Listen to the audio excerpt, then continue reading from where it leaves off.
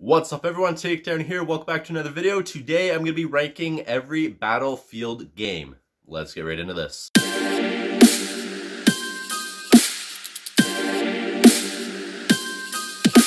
So Battlefield is one of my favorite series. I think it's a more realistic war video game as opposed to Call of Duty, and I absolutely love the current games. The Battlefield 1, which is when it really got me back into it, and also Battlefield 5, and I can't wait to see what they do in the future. So since I'm such a huge fan of the Battlefield franchise, I wanted to go and rank every Battlefield game. So let's get this started. The first Battlefield game is Battlefield 1942. It was released in 2002, and it was only released for PC. Battlefield has not come to consoles yet. You could play as the Scout class, Assault, Anti-Tank, Medic, and Engineer, so it was a lot of fun. It had a lot of different things you could do, just like the current Battlefield games.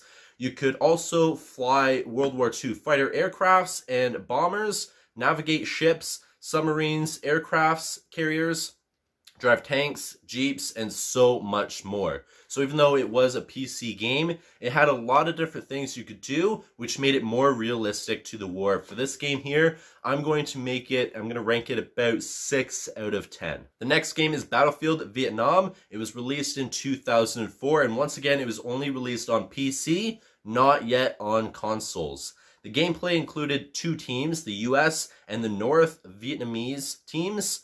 Team US relied on heavy tanks, helicopters, and bombers, where the Vietnamese team relied on anti-tank and anti-aircraft weapons, much like actual conditions of the Vietnamese War. So for this game here, because they were really doing it and making it so realistic to what actually occurred during the war, I'm going to rank it 8 out of 10. The next game is Battlefield 2, which was released in 2005. Now this game was released on PC, but it did have a standalone expansion that was later released on consoles called Battlefield 2 Modern Combat. The story takes place in the early 21st century in a fictional war between different nations.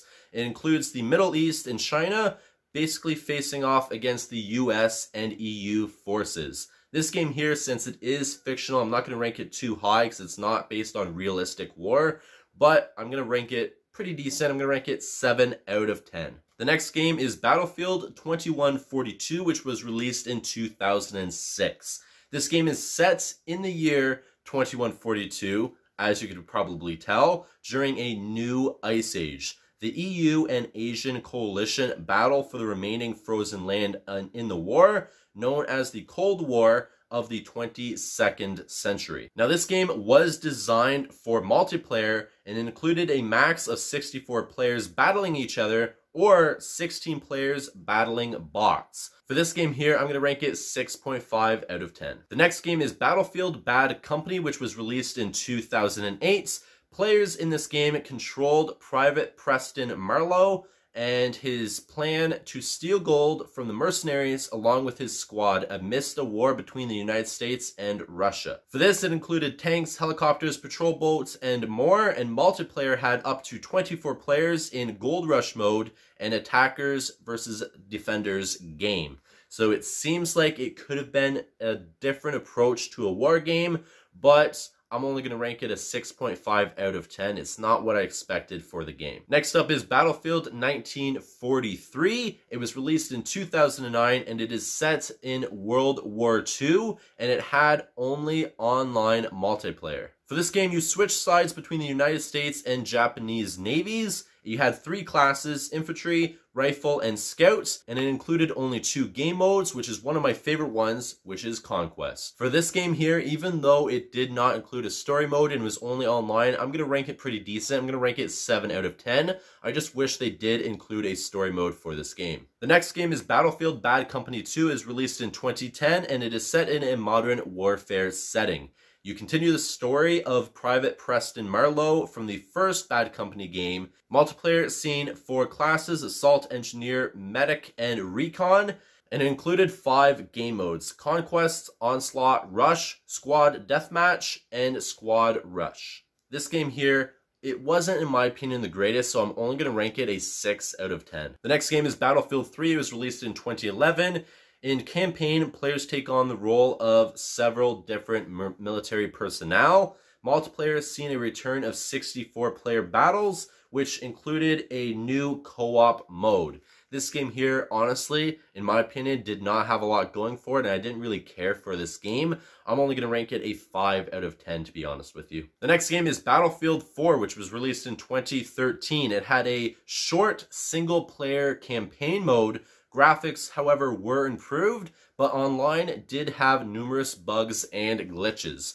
Now, even though the story was really short, it was very interesting and I thoroughly enjoyed this game.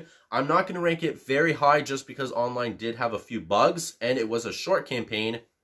But because the campaign, I did like it, I'm going to rank it a 6 out of 10. The next game is Battlefield Hardline, which came out in 2015. And this is the first game in the series not to be set and based on military and war. Which for me, I didn't really care for. I did not appreciate that. I wanted the traditional Battlefield series. This game was just not that. This game instead focused on the war on crime with police special units and criminals, which I didn't really enjoy. The story was short, but it had a plot of a movie rather than a game. Honestly, everything for this game I didn't like. And in this game, you had a lot of stealth options, but you knew exactly where the enemies were going to be at all times. So, of course, you can go and maneuver around them without being seen because you know where they are. You get to scan the area and you pinpoint exactly where they are. For me, I just didn't really care for this game. I did not enjoy it. Personally, I'm going to rank it a 4 out of 10. It's just they could have done a lot better. They could have stuck to military games like they have in the past. So I didn't really care for this game. The next game is Battlefield 1, which was released in 2016. And this is the game that started to regain my hope for the franchise because they went back to their roots with a World War I based game, of course, with modern day graphics of current modern day games, which I thought was a huge plus for them. They did a lot of great stuff with the mechanics, and I absolutely loved this game. Campaign mode included 6 separate war stories, which were based on actual war stories that occurred in World War I, and they were very emotional, very well put together, and I absolutely loved the story mode for this game. Online included large maps from World War I battles, and it included Conquest, which was a large 64-player match, which included 1,000 soldiers per side, making it absolutely great for sniping with the large maps. This game really got me back into the franchise, and from now on, hopefully I'm going to stick with Battlefield over Call of Duty. I don't play Call of Duty anymore. I haven't played Call of Duty for years.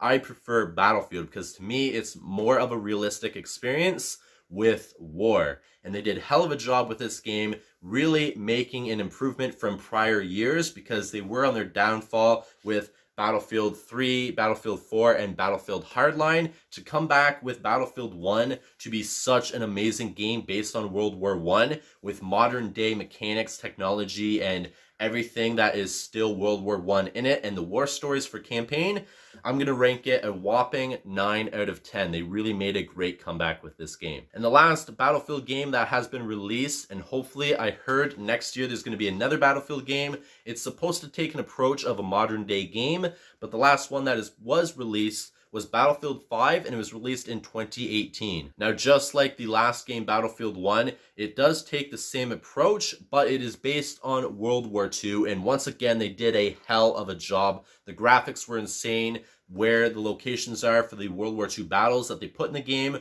were insane, and they also included a ton of updates, making a lot more locations since the game's release. I think for the past 2 years that it's been released, they've been adding a lot more content with DLCs and a lot of free DLCs as well, basically extending the maps and making new areas, and it was very interesting, and I'm very thankful that they did that because a lot of times it's always paid DLC. They did do a lot of updates where they made a lot more content for free. Now for campaign, once again, they did include actual war stories from World War II. However, they only put 4 in the game, but each of them were longer than the last game. So each war story was a little bit longer, which made it way more enjoyable. I absolutely love them. And online maps were, once again, very large maps, which were great for sniping. I absolutely loved playing Conquest, but they were based on World War II battles. So It was a lot of fun to go in and play with basically modern day graphics and mechanics in World War I and II games, which is why Battlefield 1 and Battlefield 5, in my opinion, are the best in the Battlefield series. They definitely improved. They definitely are really upping the game. And this one here, Battlefield 5, I'm going to once again rank it a whopping 9 out of 10. The last two Battlefield games that were released are the best in the series, in my opinion. Now, once again, like I've already mentioned, there's rumor that the next Battlefield game is going to be coming out next year. Typically, they've been doing every 2 years for Battlefield games. The next one, when it releases, it's supposed to be 3 years after Battlefield 5 was released, which means that hopefully they're going to be putting a lot more things in it, and it's going to be a really hell of a game. But it's rumored to be based on Modern Warfare, which I 100% can get behind if they do it right. And I think they're really going to have an advantage over Call of Duty, because Call of Duty for years has been going more futuristic. With Modern Warfare, they just went back to being more of a Modern Warfare style game. But I could see Call of Duty sticking with futuristic games in the future. So if Battlefield comes out with a Modern Warfare style game, modern military game, I really think they can really up it and start to push it and do a lot more better than Call of Duty like they are in recent years. So I hope you guys enjoyed this video of me ranking every Battlefield game. Comment down below how you would rank the Battlefield games. And I'm going to leave this video here. Please take care. Peace.